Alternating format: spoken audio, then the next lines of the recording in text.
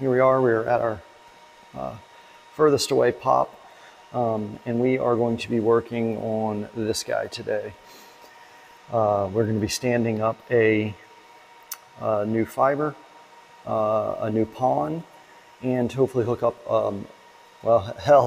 a church. So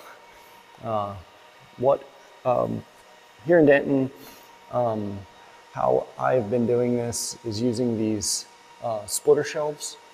It's an easy solution when there is a single fiber. It's going up into a cul-de-sac.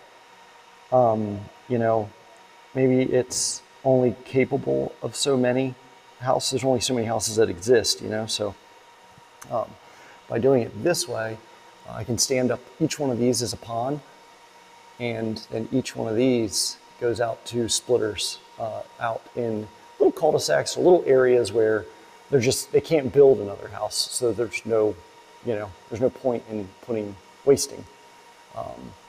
So standing up a new PON is super duper complicated, and I'm going to show you how to do it. This is a Ubiquiti B+ optic. It's just a GPON optic, and right over here is our OLT. And oh, see, I told you it was really complicated. I put it in upside down. And done. So I literally am just going to take a patch cable from right here to that optic, patch cable from number 1, and that's going to go to when I did this, I was in a hurry and I accidentally put the blue tube and orange tube backwards. So 15 is actually fiber 3, and it's not that big of a deal, really. Another exciting upgrade here is we got our Arista switch in today. Just put it in, and I'm going to test it. You can hear the fans coming up. I think right now it's running its last part of the boot up cycle. And we're going to plug number 1 in to our core switch that's just right down a little bit, and then that is hopefully going to bring OSPF up here. I figured I'd do this first just because it's still a little chilly outside. So I think now it's completely booted, so I'm going to go ahead and throw a DAC cable in it and pull up a console, and we'll see what goes down with that. And then after that, we'll get out into the field. I got the fiber splicer charging, and we'll get working on that guy.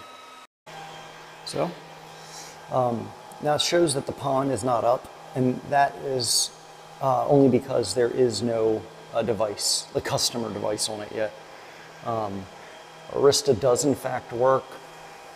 I didn't think about the management network, so I have to kind of go back to the drawing board a little bit there. I'm just trying to get rid of our old equipment right here. That's like the old management network. And then as you see here, that goes to the OLT, that goes to my patch panel, it goes to the outside plant, and then there I am as number 3, even though it does say 15, it's just number 3.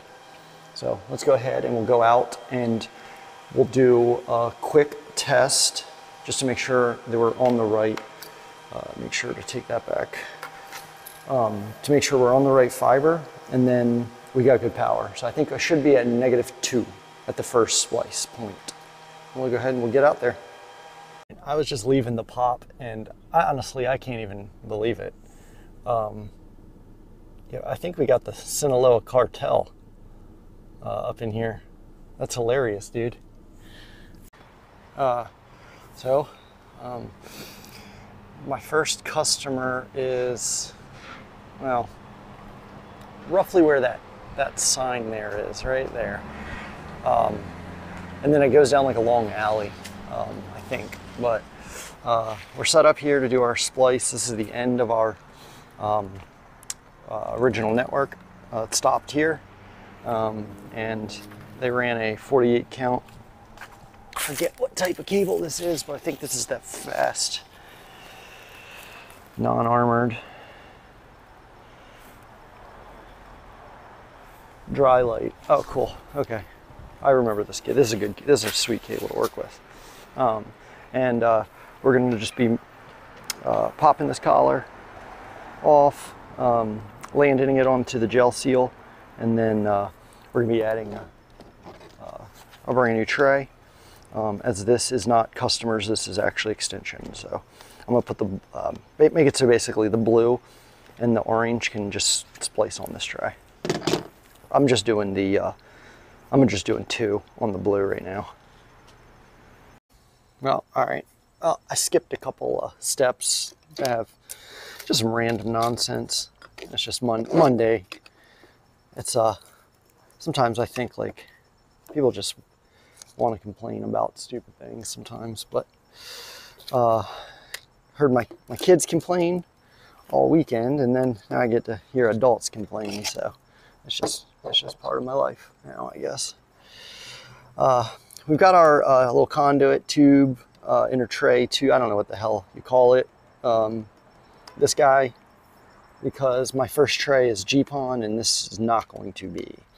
This is just gonna, I mean, it's like customer access, and then this is just going to be a straight butt splice. So I'm going to just go ahead and put the orange on, so that way I don't have to worry about it later. And let's get cranking.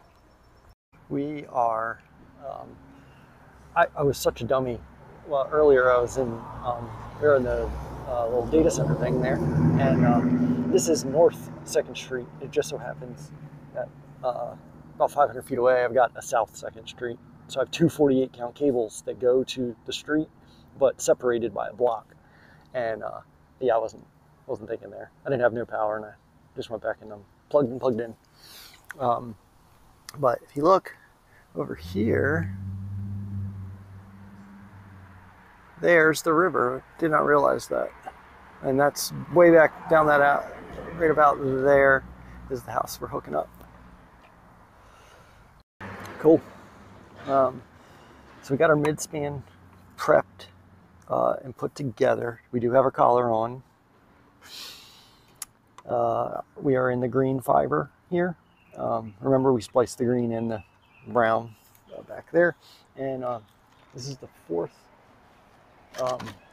time I've purchased these splitters, and I finally got the correct type. I'm saved, so I can just, no connector, and it is loose tube. I mean, it is not ribbon, as you can see right there. So really happy about that, and it is just bare fiber.